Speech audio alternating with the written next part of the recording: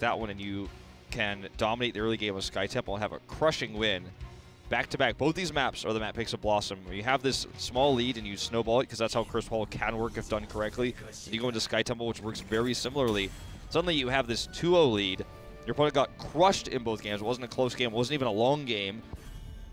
And that's when you're like, okay, this is a problem. Raven might, start to feel a little bit demotivated. Crazy stuff can happen. Can do weird picks or just not play up to their normal standard. I think that's why we see the Sky Temple map pick after a crushing win so often in this tournament. It's all about the mentality of the players and the atmosphere. It connects to the atmosphere of the team. We see it all the time in real sports also. And Korean commentators also, the players, they talk a lot about the mentality of each player and the team. So that's where we get this story from. And let's go into Sky Temple. It is game 2. Raven really needs to step this up, as if they lose this 2-0, they're gonna have a hard time during the break. Definitely true. Bala, the highlight pick here. It looks like they want to remove that, giving some respect to Dudu, and we saw the Zeratul pick hovered just briefly there, but gonna let it go through. BlossoM may actually ban it themselves here. They did it in the previous set. Did not want to play against that wily Dark Templar. It's very wily, Zeratul. He also wears a bandana even though he doesn't have a mouth. What's up with that? What's up with that? He wants to hide it. Come on. He doesn't have one. He doesn't have a mouth. Maybe he does. Maybe he's the only Templar that has a mouth, and that's why he wears a bandana. Weird. Zeratul's a strange guy. He looks cool. Come on. I love Look at the bandana. It's so long. What's he hiding? It's like it serves as a bandana and a loincloth. It's called fashion, Wolf. I'll try to understand the 2017 fashion, okay? All right. What kind of bandana serves as a bandana and a loincloth? I'm wondering about that. Okay, Zeratul is banned. Maybe that's why he's banned. No, not. Let's go. Let's get serious, man. Too fashionable. Yes.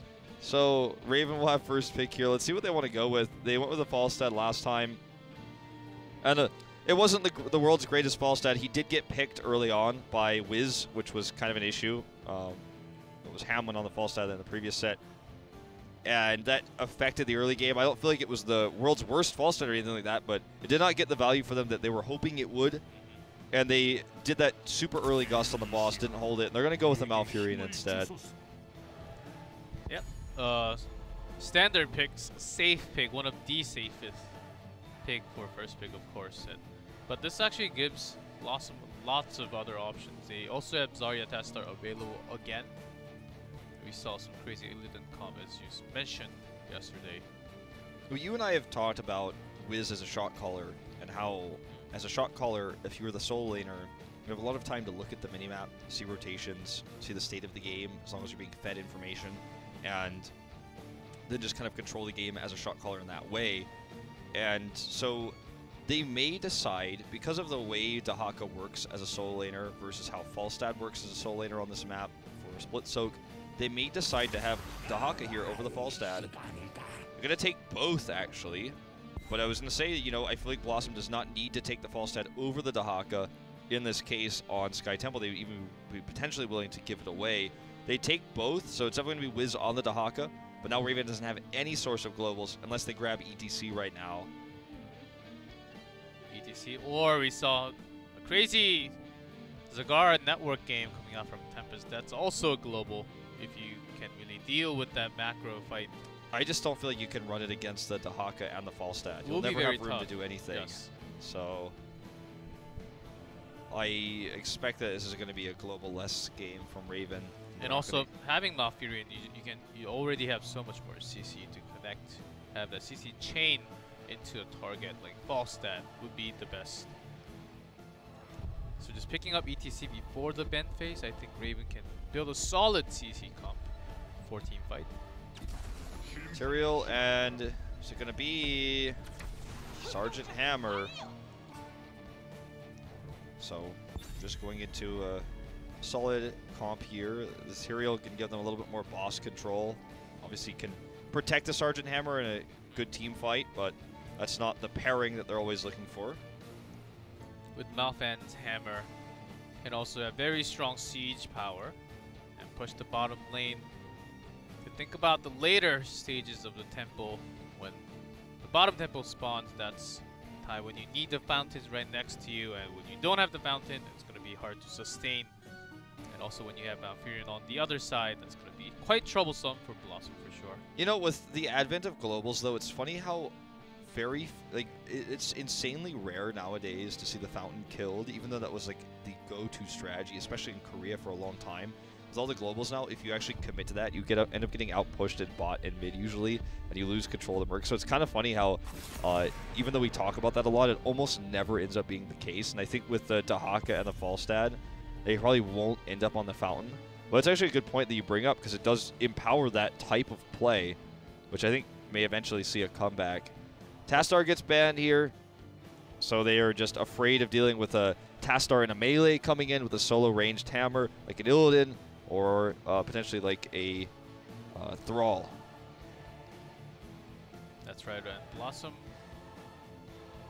with that Tastar ban, I think the Raven is less likely to pick some melee like Greymane, to have Sank connection, to really have that burst along with the pokes coming out from Hammer from the back line. Already having 2 globals now onto BlossoM for the double pick.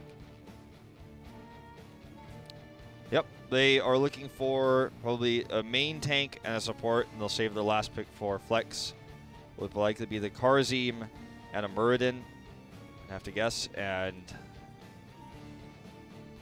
that's really kind of about it, right? Like, if they want to get DPS now, that's acceptable, but I think you'd rather wait to see. You could also save the tank for the last pick and pick your DPS now if you want to go into the Arthas as a closer. For example, instead of the Muradin, that's something that you could save for the last pick to respond to the last picks of Raven. And that's how they're going to do it. They're going to save that pick for last. They're going to take the Leaving and the Karzim. And now Raven, are they going to bring in the Greymane that you mentioned? I think that would be a wise choice. They don't have the Tastar to support it. We'll see. With Tyrael, they have the Sank Mosh connection that's available, and they do need a secondary tank or the main tank. So I think ETC with Tyrael should do the job for Raven. Hammer can poke from the back, and Greymane, or I think we're going to see something strange. I have this feeling. Well, it's Raven, so I mean, you really want to run an Artanis here? I hope not, for Raven's sake. They've been most successful with it on Dragonshire. We're not going to have that much interaction with our big beefy Templar here.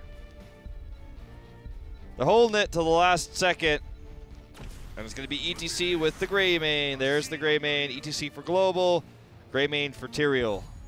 Also has the global potential. That's right. So I think this is an Arthas pick now.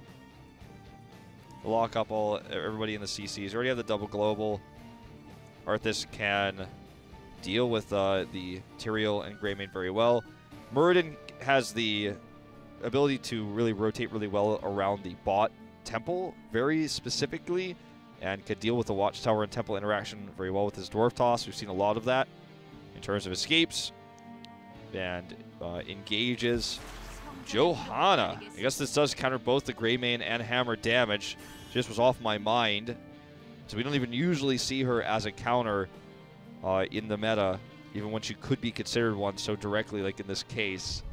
Johanna can also blind all the auto attacks from Sergeant Hammer and get some soak up some damage in the front line, and also stand on that shrine for a long time by herself. So here we go between Raven and BlossoM. If BlossoM is able to take game number 2, they will have a very good streak before they go into the break. Let's see if BlossoM can bring us to a 2-0, or Raven will catch them up to 1-1.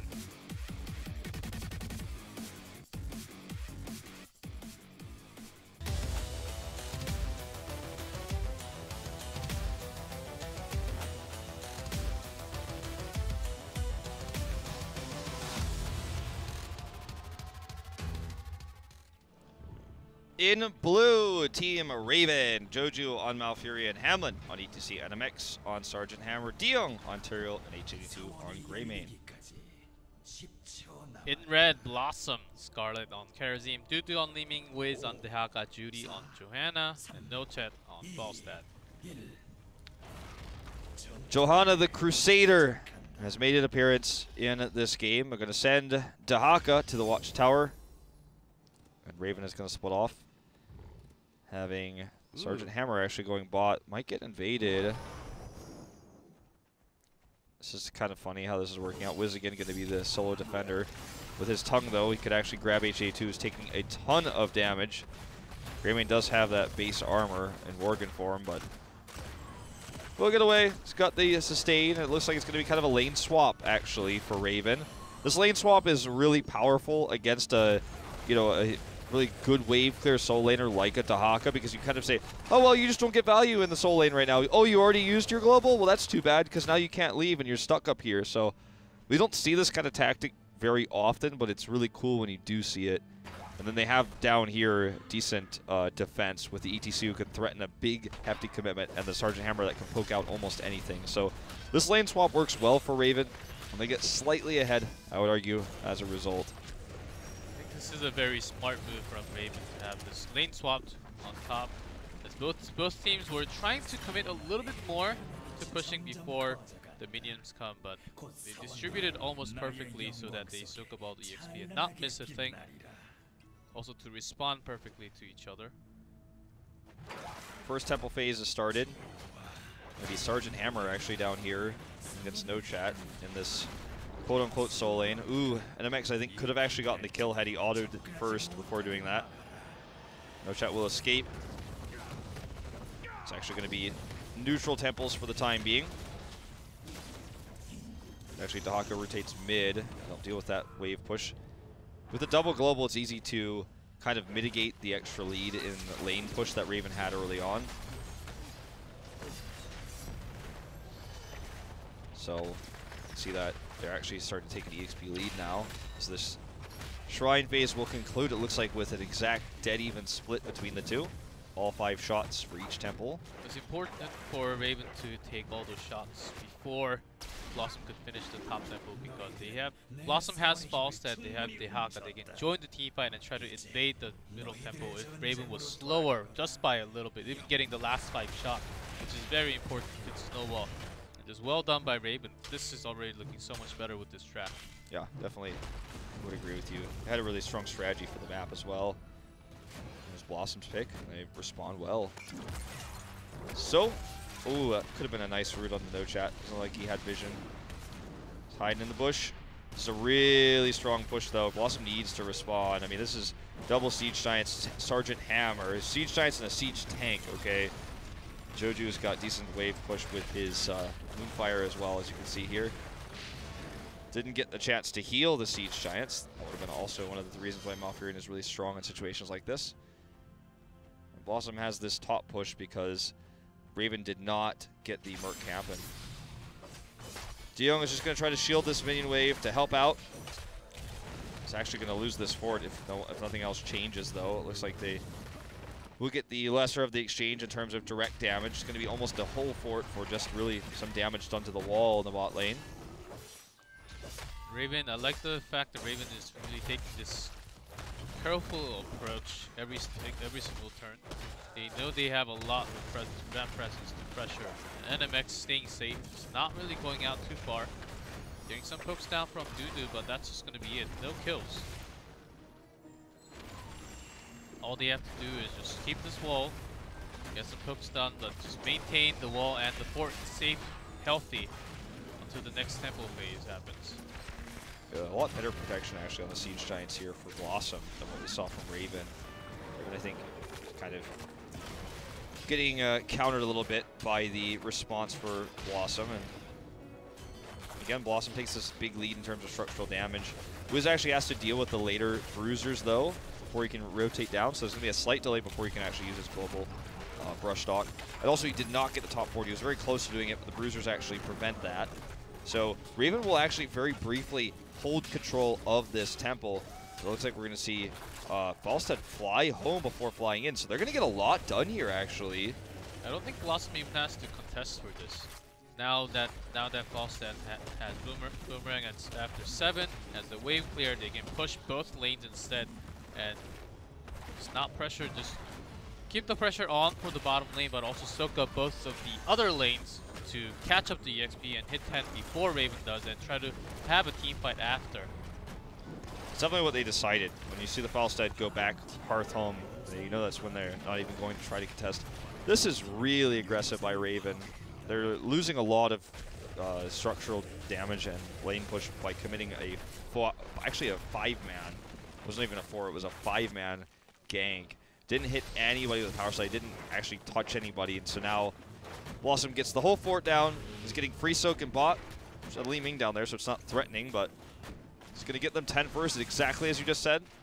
And it's only slightly. I mean, it's going to be dead even, but Raven, I feel, could have been further ahead. Yeah, but even giving up the entire temple, they've caught up EXP by soaking the other 2 lanes. That's one of the tactics. You can give up the temple. It's a very strong objective, of course. Give you lots of shots, but hold on to that thought. We're going to see a fly-in coming in from Falstad. Hamlin gets very low, so he's forced to go back. And there's a drag onto Malfurion. Perfect Sank to finish off the target. Oh, no kills yet, just yet. Palm is ignored. That was a great sanctification. Oh my god. That is a wipe if that sank doesn't go off. I mean, all 5 of them are dead. They almost turned the fight around because it was a really nice Twilight Dream after the sanctification. And the Gust was the reason why BlossoM was able to survive that exchange without losing anybody. It's actually crazy to even think that either team would try to boss right now, especially BlossoM, because they used way more heroics in that exchange than Raven did. Raven actually still has Mosh Pit and Go for the Throat. Okay, they're not going to contest the BlossoM. We're going to reset back to an almost dead even point. BlossoM is going to have this bot push because they got both camps. That last fight was over the first camp. The second camp now going to be taken. So Sergeant Hammer going to have work cut out for her to defend the bot push. As that bot fort is actually pretty heavily damaged. That's the one real advantage BlossoM has in this game. EXP is still dead even right now.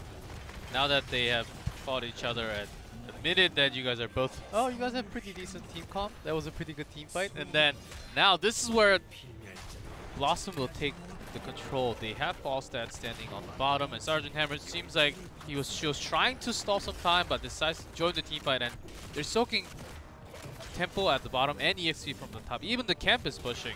All they have to do is pressure a little bit so that Raven takes a longer time to take the middle tempo. Yep, and that's exactly what's working out for them so far. Wiz is just waiting for the right moment to brush talk her, and he's going to try to even get one more wave. As they actually walk off the temple, which further delays it. In just a moment, Falstad will be ready to fly in. All heroics are available this time, including the very important Blessed Shield, which can really help initiate. Can also interrupt a Mosh Pit. Okay, this is actually a lot of resources spent for Johanna, who can literally just cleanse herself and walk away. It's actually on cooldown right now. Look at that, the Blessed Shield coming in. Good cleanse here onto Hamlin. There's so many cooldowns used on Johanna there. Another good Sank. I don't know if it's good enough, though. Because it's cancelled on the Sank, but there is the Twilight Dream. Ooh, NMX doing a ton of damage right now. Judy's actually very low. Great palm, though. Will he turn this around? He's going to try to. Instant wave of force. And Mosh was cancelled right in the middle, so basically all the heroics used. Now it's all about the skill shots. Let's go right in. DeYoung is soaking in some damage. There's a great burrow to stall some time. There's already 2 kills going for BlossoM. All right. Now BlossoM hits 13. Look at the top push. Look at the bot push. And I think a lot of that fight could have been way better for Raven, especially with that amazing Sank. Had they not wasted Root and that power slide on Johanna very early on, because they couldn't actually start the fight with either of those CCs. And they were just trying to pick Johanna off. And if you've ever played against Johanna or played as Johanna in Hero League, you'll know that this is just never what you want to do if you can avoid it, especially if you know Iron Skin is available. This boss take here, there's nothing that Raven can do about it. They scouted it way too late. The cutest part is the scouting drone. It's like, oh yeah, let me check one more time. Yeah, they got it. So cute. They're not going to be too aggressive taking this invade. Actually, they are. Looks like they are just giving up on Raven, as they do not see Dehaka at the moment. And this boss is pushing, so they need more time. Exactly. If they tried to contest and it took them a long time, the boss would do even more damage. So the boss would do more damage than the Siege Giants would even do for BlossoM, so it's just better to let it go. as anyone who's watched Frozen will tell you. Now, 15 to 13 for BlossoM, but the key is really the lane pressure as this next temple phase is coming up. This hasn't even been dealt with yet.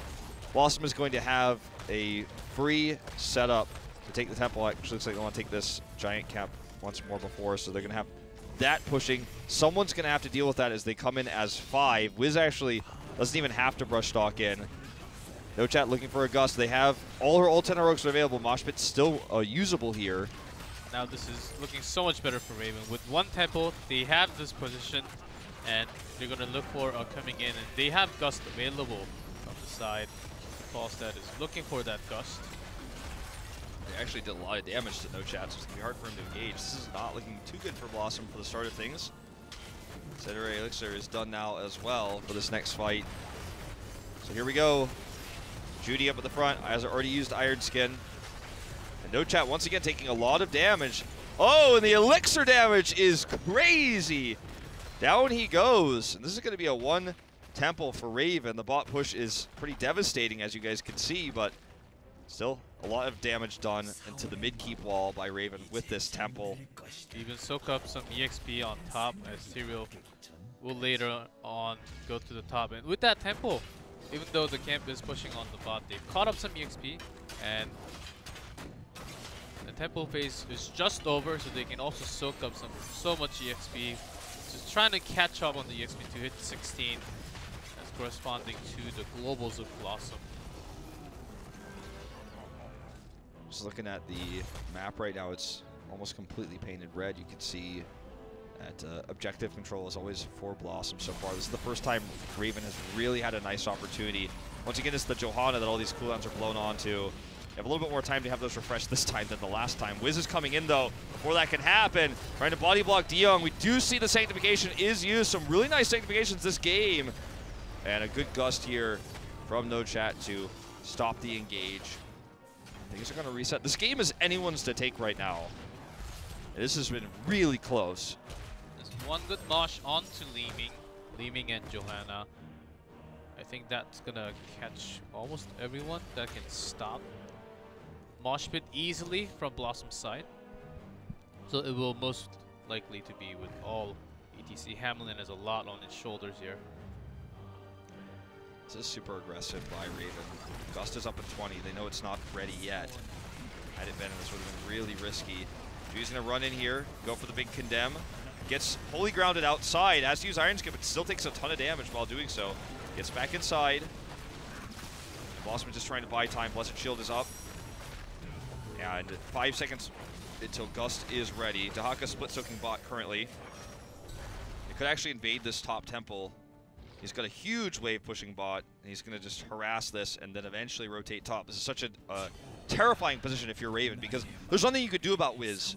And you can't stop him on the bot, and you also can't stop him from coming up to the top. So you actually need to want to force him to come up, and it looks like they could do that. They get the kill onto Li Ming. Exactly, he's not coming up now. This is exactly what they needed to do. They saw Falstad going down, and also Dahaka on the temple, at the bottom temple. So they needed a pick, and Li Ming stepped over the line a little bit, got caught by the power slide. That was a pick for sure. Now Raven, they have one more person to go around the map. They have the pressure off of the top temple. They're only going to have Tyrael on that end. Also try to soak some EXP they were missing from Dahaka and Falstad on the other side. We'll get a keep here more than Raven will be able to do if they actually invade. It looks like they might just let it go, so it's going to be a keep for a keep. They didn't have anybody go over there and contest, which I think was, if we're speaking technically, and it's really easy for me to say this because I have the bird's eye view, they could have sent someone there to delay. They didn't have vision that Raven was sending everybody to stop this bot push, so that's why they decided not to do that, because it would have been risky if, say, Dahaka just went in there alone with his next brush stock. The next objective here is going to be the boss. And for BlossoM, this is a much bigger pick. If they get it, it goes directly to the core. If Raven gets it, it will only go to the keep, which actually has a fairly healthy keep wall, if I'm not mistaken. So that's something that Raven does not want to allow to happen. They don't get as much value, but it just cannot let it be taken away from them. As No Chat is actually pushing the catapult lane so hard that catapult pressure isn't really working against BlossoM at this moment in time. Wiz is actually going to clear this up right now. The power of 2 globals in situations like this is so immense. And, you know, for Raven, they have to eventually just 5-man group, as we just saw. And, oh, boy, look at the damage here on the next. A really good cleanse and also a great sank. They're going to try to turn this. No chat comes in. The Gust right after the sank there. And MX is dead. Judy still lives here. She's going to live a little bit longer. The palm ignore was really nice. Not just an ignore, it was almost a no follow-up on damage onto Johanna there, as Raven is looking for their lives. Diong is trying to stall some time so the Grey Main is safe. Well, I don't know if he's going to be safe, but I don't know if Raven's going to walk out with a win on this one. They are walking directly towards the open keep. They are going for the core. They don't even care. Actually, they're going to find H82 walking right next to them. Yeah, the only way he could have got out of here, which would have been luck, was if he went down and tried to hearth. There's a triple dash. Yep, he is dead. Down he goes. Last to fall here. BlossoM will take game number 2 with flying colors. Very easy win in the first game. The second one took them a lot longer, but the double globals was just too much for Raven in the end. They were forced to team fight in awkward situations. I feel like they made the right choice of when they decided to fight. Collapsing on the top temple, for example, realizing, okay, the globals are going to come up. We have to force them to come up or else we're going to lose on both fronts. That was a good fight. The last fight they took there felt forced because they were like, okay, well, they're out-rotating us. They're going to have 20 first. We should just 5-man onto this keep and try to take it down. The decision-making was good. The execution, however, and the team fighting was not as good. And Diong was trying